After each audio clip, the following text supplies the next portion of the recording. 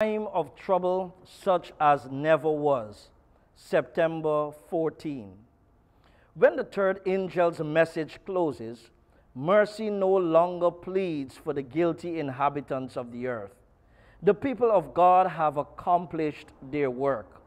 They have received the latter rain and also the refreshing from the presence of the Lord. And they are prepared for the trying hour that is set just before them. The Bible declares in Daniel chapter 12 and verse 1, "And at that time shall Michael stand up, the great prince which standeth for the children of thy people.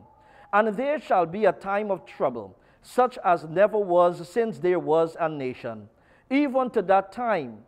And at that time thy people shall be delivered, every one that shall be found written in the book." Michael shall stand up.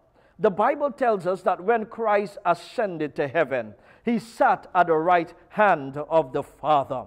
When he sits down, he is negotiating for you. He's negotiating for me. He is pleading your case before his Father, and he's pleading my case before the Father.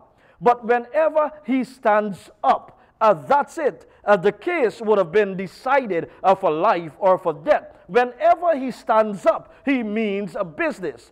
And note that the Bible says that Michael will stand up. And when Michael stands up, it will be a time for him to deliver his children from this wicked world.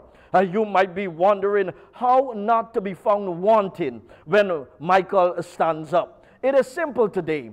All we have to do is to submit ourselves to him now, while he is pleading our cases, while he is seated at the right hand of the Father, while he is interceding for you or for me. It is now we have that time to submit our lives to him, to surrender our hearts to him before he stands up. Because when Michael stands up, it's going to be too late. Why not let us trust in his word today? Let us ask God for the power to allow Christ to come into our hearts while he is negotiating our case. That's the power of his word. Why not let us pray?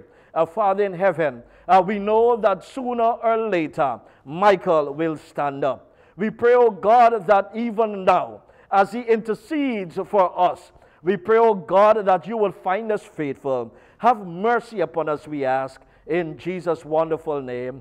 Amen. Remember, my dear friends, the power of the word every day will keep the enemy at bay.